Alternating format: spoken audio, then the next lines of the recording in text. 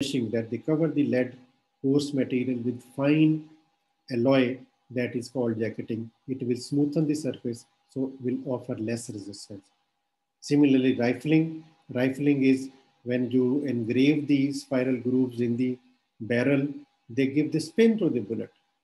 Circular motion, so this also reduces the air resistance. So these are the factors with which we can overcome the air resistance. That is called as ballistic coefficient. Now the other atypical phenomena which is shown by the bullet is the tail wag. That is the tail wags. It is unstable and the tail wags.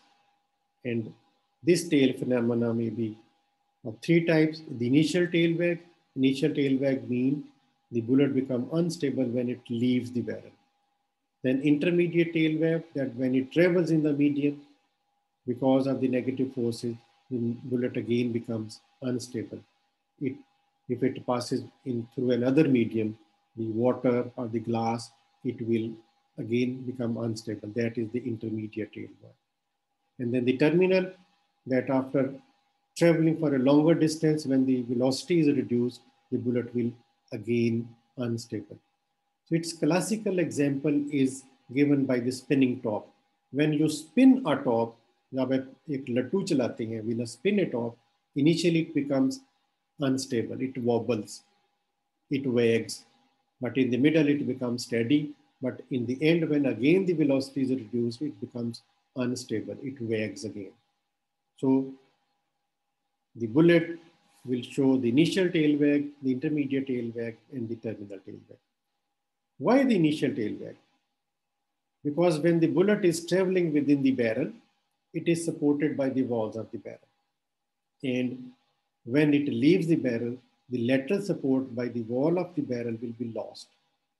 And air resistance and gravity, they are other negative factors. So by losing the lateral support, by air resistance and gravity, the bullet will become unstable. And this instability after the exiting through the barrel is known as tail wag, which is initial tail wag. And then after traveling some time, it will again assume a balance and a steady flight, and the wag will be lost. Then intermediate tail wag, when the bullet will be traveling through another medium, it will again become unstable and it will wag.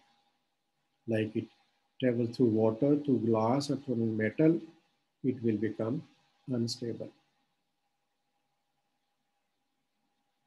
Bullet traveling through a glass. Then the terminal tail wag. This is instability or wag due to reduction in the velocity. When the bullet has traveled for a certain period of time, there will be reduction in the velocity and it will become unstable. That is called as terminal tail wag. So the medical legal importance of this terminal tail wag is important for a forensic point of view because this will produce atypical type of entry wounds. The typical entry wounds are circular or oval with collar of abrasion or typical description, but they will become atypical, showing atypical that the entry wound may be bigger, it may be cross-shaped or keyhole type, or sometimes the bullet may be fragmented through travel into other medium, the glass or the metal, and the multiple pieces will be striking and there may be multiple entry points. So terminally, if the velocity has been reduced so low that it only lodges skin deep or muscle deep, it does not have tremendous energy to import the tissue to cause a big cavity or fracture or travel through the body. So it only lodges skin deep or muscle deep. So these are various atypical wounds which are medically important when the terminal tail wag is showing. This is a lateral impact and a keyhole type of anti-wound. That bullet has reduced its velocity and striking laterally and producing a keyhole type injury. Now, this was all about the intermediate ballistics, now the terminal ballistics. That is the wound ballistics, which is most important for forensic point of view. The terminal ballistics is the study of the wound. So the firearm wound, this is called as a special trauma, special form of trauma, because it will show whole type of forensic medicine. Whole forensic traumatology will be visible because there is flame which will cause burning. There will be smoke. There will be carbon particles. There will be metal particles. There will be shock waves or compression waves which will be traveling along the bullet. So it will produce a special trauma. So firearm wounds are called a special trauma because besides producing breach in the body, the pellets will be having further charge, the gunpowder, the metal shaving, the lubricant, or the shock wave, which will also have an effect on the body. The firearm wounds are called having a special trauma. So it is concerned with the effects of bullet on the target at impact until it comes to rest. That is wound ballistics. So the mechanism of wound production, it causes laceration and crushing by imparting energy to the tissue because the bullet is traveling at high speed. When it strikes the tissues, the energy which is within the bullet will be transferred to the tissues and the tissues will start traveling with the same speed of the bullet. They will be moving forward and outward, hence by causing extensive laceration and crushing. Then beside this bullet itself, there will be shock waves will be traveling along the bullet and they will be having a wider span, not the circular or the oval lacerated wound, but the shock will be producing, shock waves will be producing a larger sphere damage, more distant damage.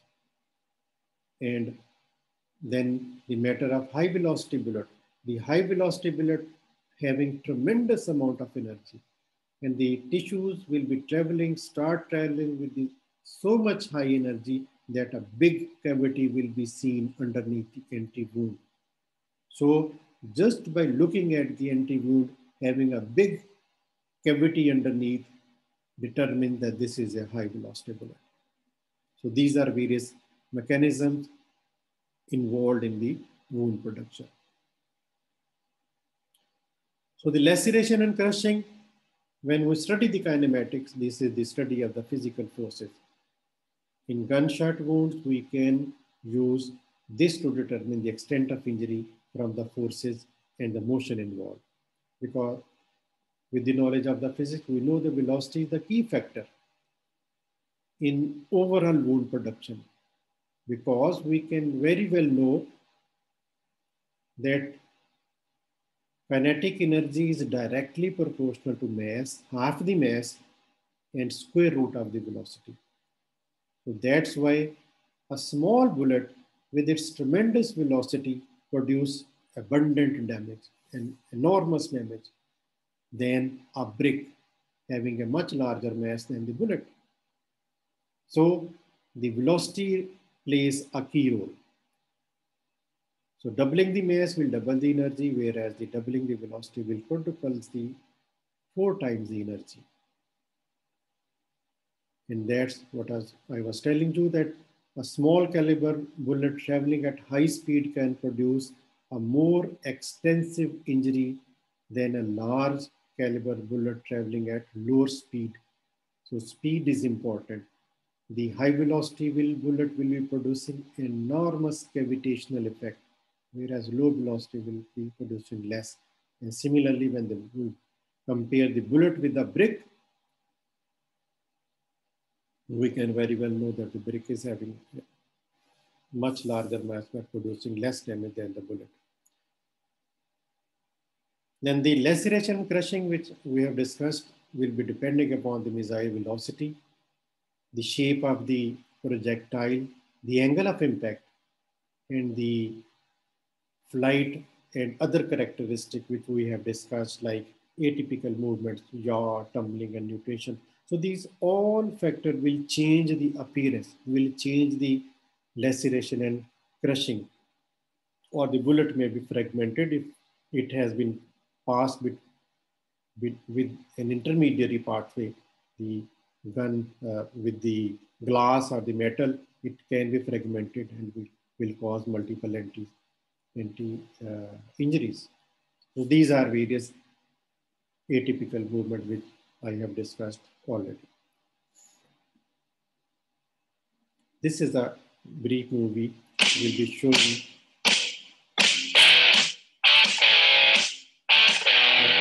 you can see that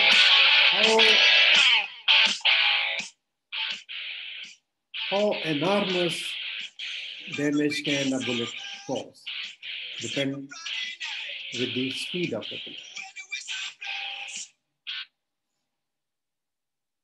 So this is also very important, that the shock waves which have been traveling with the bullet, and the bullet is traveling with so much tremendous speed. Similarly, the shock wave will be having so much speed, and they will be entering into the tissues with a larger speed.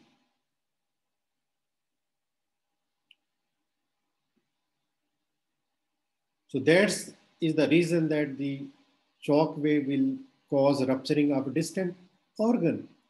The bullet will be striking at chest, but the urinary bladder can be ruptured with these shock waves. And this is a diagrammatic representation showing the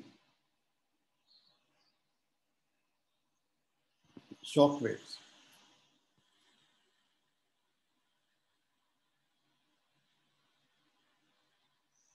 This is another movie. Small will be showing you how the shock waves are traveling. You can see the bullet emitting out of the muzzle end, and these are these shock wave which was circumferentially traveling with the bullet.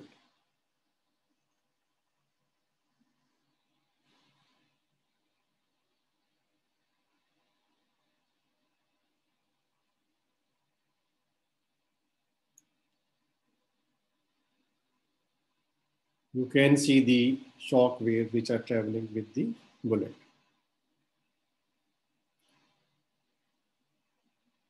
So the cavitational effect is because of the high velocity bullets. When they will be traveling at high speed, they will cause cavitational effect. So the size and shape depends upon the capacity of the bullet to disperse energy to the tissues.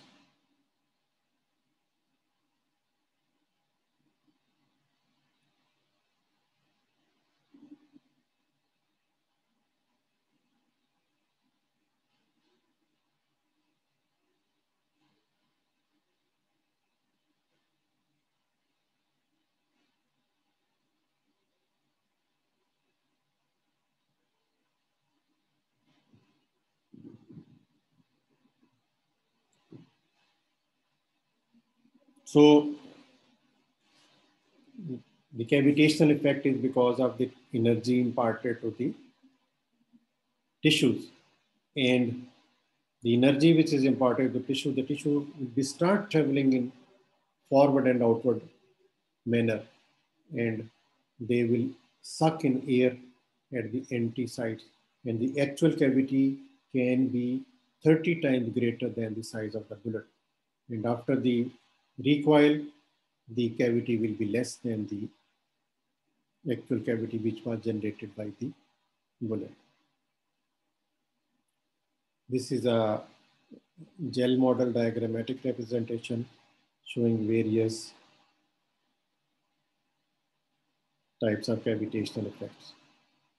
So the effect of cavitation, it will cause the outward movement of the